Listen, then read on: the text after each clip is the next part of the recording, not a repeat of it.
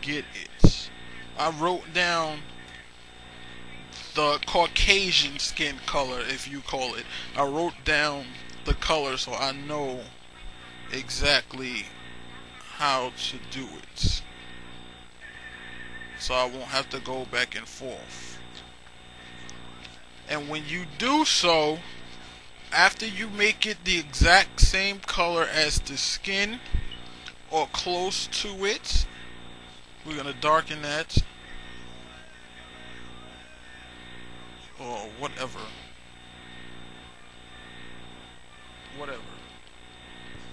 Make it as close to the color as you possibly can. After you do so, you go to transparency and you bring it down. Don't bring it all the way down, because then it defeats the purpose. You bring it down to where it looks faded in, to where you like it. And now the paint tool looks like Attack 2.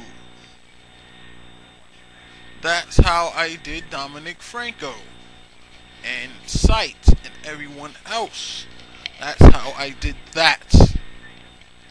Now, before we go again, I'm going to do something else that people have been asking me.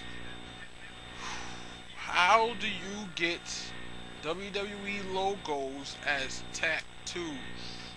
What you do is, whatever, like, okay, this is how you do it for your arms. Find a way to do it for the other areas of the body. You figure that out, because it's pretty much the same way. You put something on your arm, whether it's an elbow pad, a wristband, gloves, etc. You put it on, and then you go to logos and you go to WWE. Now when you go to WWE, they automatically put the logo on your arm. Now you go to it, whatever logo you want, put it wherever you want, however big you want it, and there you have it. You have your WWE logo as your tattoo.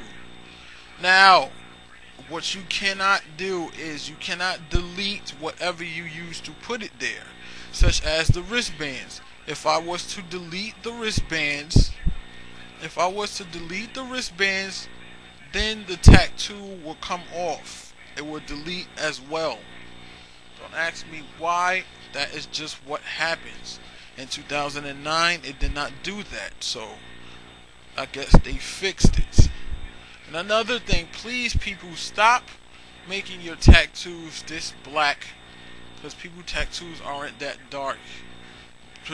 Bring the transparency down to where it looks like it's actually in the skin, please. I'm so sick and tired of seeing people with black tattoos. It irks my nerves. But that's how you do that. Now we're gonna go back to paint tool, so I can show you more things.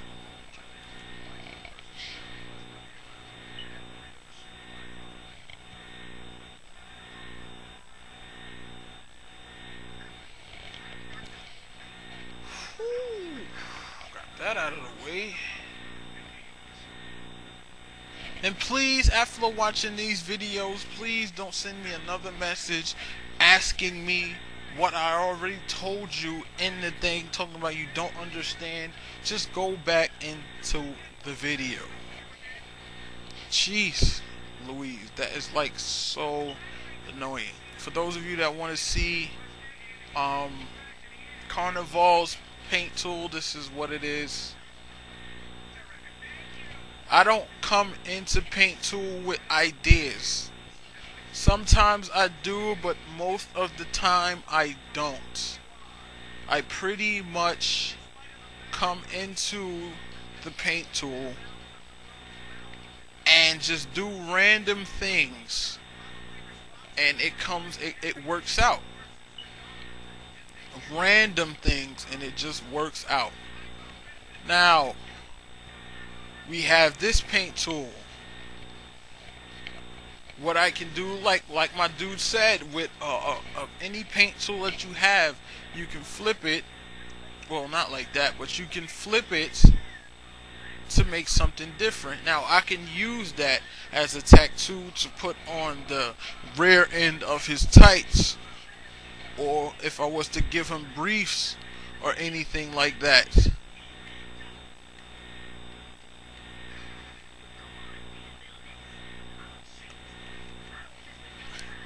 And that's pretty much it. This paint tool, and this paint tool is gonna be for somebody new. Y'all see it, it's following this paint tool. Now, like I was saying before, don't ever do the box. Don't ever paint the whole thing. Just unless your paint tool design entitles you to paint the whole thing, then you do so. Like if you're making an army fatigue design, like we're gonna do now, well, we're gonna demo our army fatigue design. Unless your paint tool entitles you to do so, then do not paint the background. Please don't paint the background like this. Like I'm saying, this is just bullshit. If you want an army fatigue design, it does take time.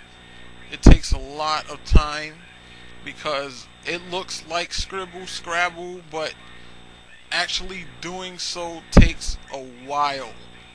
Trust me, I've done a paint tool design. It takes a while to do army fatigue, especially to make it come out looking like army fatigue instead of scribble scrabble. Right now I'm just doing scribble scrabble. And then you paint every section a different color to make it look army fatigue. And as you can see what I'm going with this, but this is bullshit. Don't pay any attention to that. If you want to know how army fatigue comes out, this is army fatigue that I use for Spade. This is how that comes out. When you take your time, this is how everything will come out. Pretty much paint tool is a timed event. Take your time. Do not rush. I cannot stress that enough. Do not rush. Now, now with the colors, like I said, going all the way down to make the color the brightest, is good in some occasions. But people, when you're making tattoos, do not do so, because then they're gonna come out bright. Especially if you're making a tattoo for a black dude. Now, everybody out there that has tattoos, that knows about tattoos, know that color sometimes do not show up on black people's skin. And having a black guy with a bright red tattoo on his shoulder is going to look stupid. Trust me when I tell you so. So what you want to do is, instead of making it the brightest, darken it. So what if you're not going to be able to see it clearly? You know what it is, and that's all that matters, that you know what it is. That's it. You don't have to have anybody else tell you, oh, that don't look good. It's your fucking dude. Do whatever you feel like doing.